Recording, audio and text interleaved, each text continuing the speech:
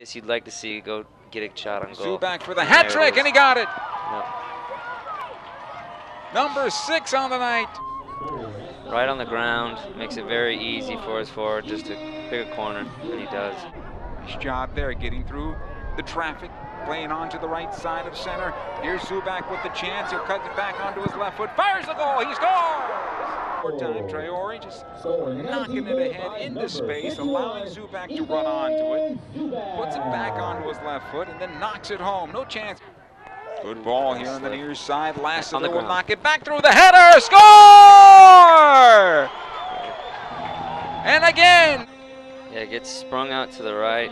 Ari really with a great cross across the center. Yeah, that's what you want to see.